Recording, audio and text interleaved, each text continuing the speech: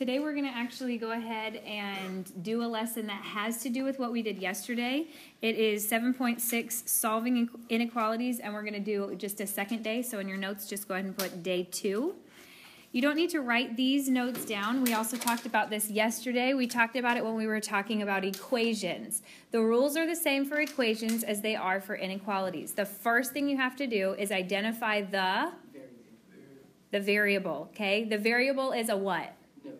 It's a letter, any letter of the alphabet. So you figure out what the variable is. Then, step number 2, move the number that's keeping the variable from being alone with an inverse operation. So just remember, our goal is to get the variable by itself.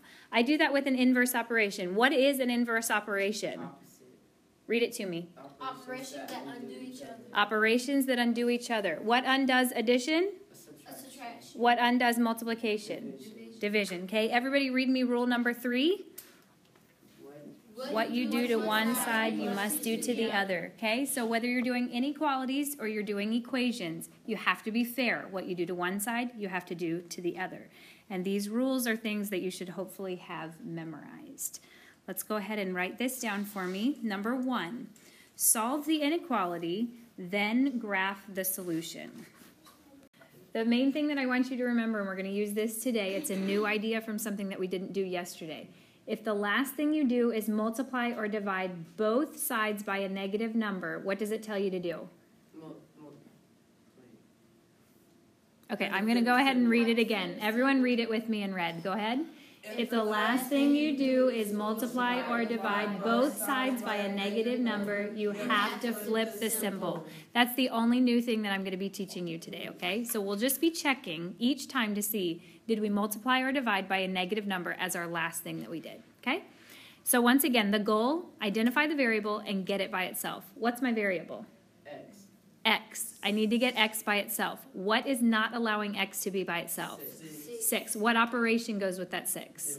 Division. No, it doesn't. That right now says times 6. What's the opposite of times 6? Divide. Divide by 6. What I do to one side, I must Do to the other. do to the other. Didn't we have a problem? What happens to 6x over 6? It cancels out and X becomes by itself. Okay, it becomes 1x. I'm going to bring down my inequality sign. What does that inequality sign say? It flips around. So No, what does it say? Less than or equal to. It does not say less than. Greater than. Greater than or equal to, what's the number? 14. 14. Okay, so now let's look. Was the last thing that we did multiply or divide by a negative number? Yes or no? No. No. So I'm going to leave it alone. That's my answer. I should have boxed it in. Read to me what the answer says, guys. 6 times. No, what the answer says. We just boxed X it. is greater than or equal to 14. Excellent. X is greater than or equal to 14. It's very important that you know how to read these things, okay? So now we're going to go ahead and graph it. You're going to draw your line. And remember, in my class, all you need to do is just give me 3 points. The number that you had in your inequality answer is going to be in the center. So what's the center number? 14. 14. Ashley, what's one smaller than 14? 13. 13. What's one bigger than 14? 15. Okay, so now we've got to figure out whether this is going to be a closed circle or an open circle. Does anyone remember what one thing is different, and that's how we figure out whether it's open or closed? What do you think? The equal sign. Does this have an equal sign? Yes, it does. So should that be an open circle or a closed circle? A closed circle anytime that you have an equal sign there. Okay, now Addison, which statement would be true? 13 is greater than or equal to 14, or 15 is greater than or equal to 14? 15. 15. So I need to take my arrow and shade over the 15 because that does make it a true statement. I could take that right there and plug this 15 back into here, and I would say 15 is greater than 14. Yes, that's a solution. Yes, that makes sense. So that is why we wanted to shade over the 15. Now, you can double check it by seeing my arrow goes this way and my arrow is doing the same thing going that way. So it is a way to double check it, but it does make sense. Let's go to problem B. x over 8 is greater than negative 26. Kayla, what is not allowing x to be by itself? X over 8. Okay, the over 8. What does over 8 mean? X divided by 8. It means divided by 8. What's the opposite of divide by 8? Multiply by 8. If I do it to one side, I've got to do it to the other side. What happens to the x times 8 divided by 8? The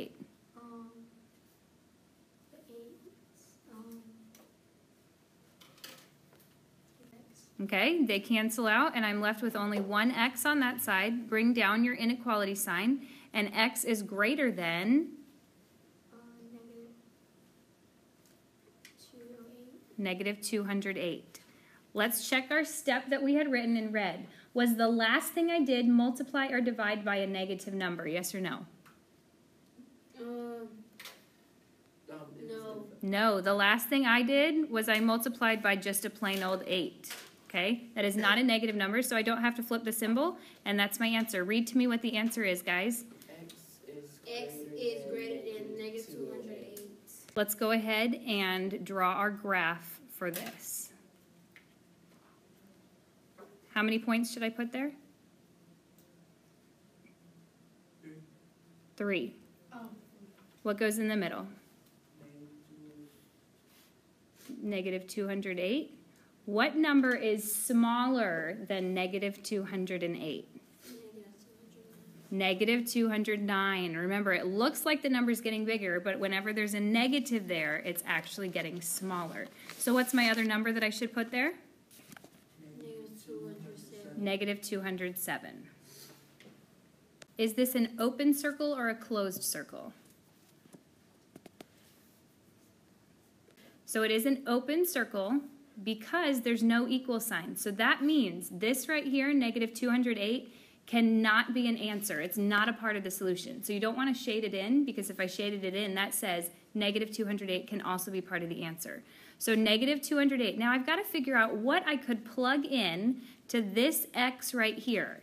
Could I plug in negative 209 is greater than negative 208? No, because it's not true. Could I plug in that negative 207 is greater than negative 208? Yes. Yes, because that is bigger. Think about like money. What would you rather have? Negative $207, or would you rather have negative $209? Negative 207. I'd rather have negative 207. That means I only owe somebody $207 instead of owing them $209. So this is a true statement. And then remember, the way that we double check is check to see are your arrows going the same way. My arrow goes that way. My arrow goes that way. So you can tell that that is correct and we did do it correctly. Looking at problem C, it says negative 3x is less than 18. My whole goal is to get what by itself? X. What is not allowing x to be by itself? Negative 3. What about the negative 3? Divided by. Okay, I need to divide. It's being multiplied, so because of that, I need to divide by what number? Negative 3. Negative 3. Please make sure that you are dividing by the same exact number right there. A lot of times on your quizzes or tests, I've seen people that are trying to divide just by a 3.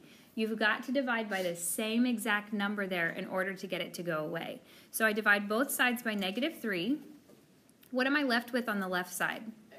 X, because negative 3 divided by negative 3 equals 1. So technically I've got 1x right there, but you don't have to write the 1. Bring down your inequality sign. What sign does that say? It says less than, and what's the answer? Negative 6. Negative 6. Now, if you remember, you have to double check to see, was the very last step that I did divide or multiply by a negative number? Yes or no? Yes. Yes. What did I do? Negative 3. I divided by negative 3. I want you to circle that with your red pen, just to kind of emphasize to yourself that that was that red note that we put up at the top. We divided by a negative number. Look at your notes. What does it tell you have to do if you divided by a negative number? Okay, you've got to flip the symbol. So instead of it saying less than, what should it say? Greater than. It should say greater than. Okay, you only will do that if the last thing you do is divide or multiply by a negative number. So let's go ahead now. We'll draw our graph. How many numbers are going to go on my number line? Wait, let me write that. 3 of them. Which number should go in the center? -6. -6. Now I have to figure out which number is smaller and bigger than -6. What number is smaller than -6? -7. Good job. And which one is bigger? -5. Okay, so then I'm just looking at my number line. I can read it. -7, -6, -5. And that is being read from least to greatest. Should I have an open circle or a closed circle? Open circle. Open. It is an open circle because there is no equal sign there. So -6 cannot be a solution. Now you got to figure out which number you could plug into that inequality to make it true. Would I plug in a -7 or a -5? -7. Okay, so what you're telling me is, if I do that, -7 is greater than -6. Does that make sense? No. It doesn't make sense. And then here's another way. If you double check it, look right here. My arrow goes that way. My arrow goes this way. My arrows are going opposite ways, so I know that cannot be the answer. So which one would have made that true? -5. So then I plug it back in and I see, is this true? -5 is greater than -6. Does that make sense, guys? It does, okay? I would rather have -$5 than have -6. And then once again, if I double check, my arrow goes that way, my arrow goes that way. They are going the same direction, so it is true. What is the first thing I have to do to get x by itself? Cross multiply. Multiply by what number? -3. Multiply by -3 on both sides. What happens to the left side? It crosses out. It crosses out, and I'm left with plain old. X. What is my inequality symbol? X is greater than less than Greater than or Negative equal to -36. Was the very last thing that I did divide or multiply by a negative number? Yes. Yes, it was. Circle it with your red pen. I multiplied by -3 on both sides. Circle it with your red pen so that it sticks out in your mind. What do I have to do if I divided or multiplied by a negative number on both sides? Flip the symbol. Flip the symbol. So now what will it say instead? X equals. X is less than or equal to -36. Box it in. I don't understand that. So now let's go ahead and draw our number line. Just 3 points. What number goes in the middle? -36. -36. What number is smaller than -36? -37. -37, and bigger would be -35. Is this a closed circle or an open circle? Closed. Why is it closed? Because it has the equal sign. Because it has an equal sign. That means that -36 can be an answer. Which way should I go? Should I cover up -37 and say that -37 is less than -36? Or should I say -35 is less than -36? -37 is correct. All right, -37 is less than -36. Then I'm double checking with my arrows and seeing this has one that goes that way, which means that's going the same direction, so it checked out, it is correct. Okay, we're going to do 2 more examples today. Okay, so these ones look a little bit different because these are like 2-step equations. There are 2 things I have to do in order to get the variable by itself. What will I do first every time? Add or subtract or multiply and divide? Multiply and... Incorrect. Oh, wait. Oh, Every time you have to add or subtract. Now here's why. Here's something you can think about.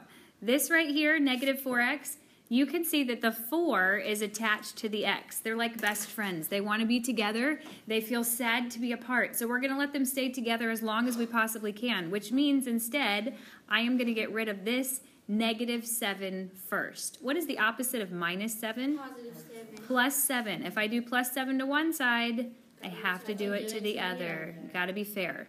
What happens to -7 plus 7? 0. It cancels out because the number and its opposite equals 0.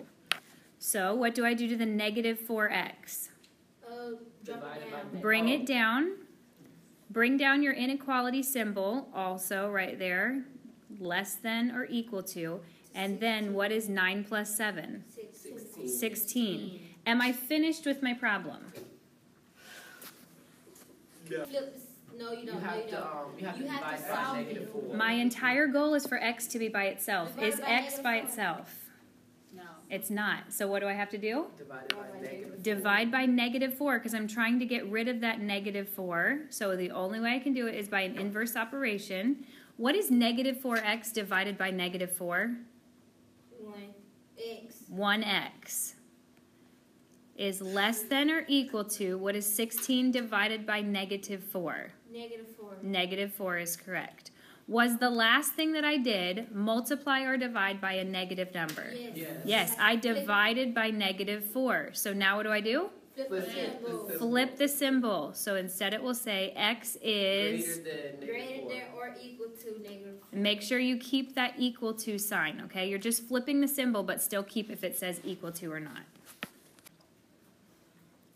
As I graph it, I'm going to go ahead and do 3 lines. -4 will go in the middle. -5, -4, -3. Is this an open circle or a closed circle? It is closed because why?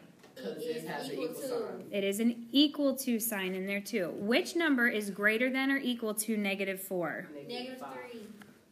Oh, that's the 3. -3 is correct. And make your arrow go that way. The last one we're going to do today, 2b minus 13 is greater than 9.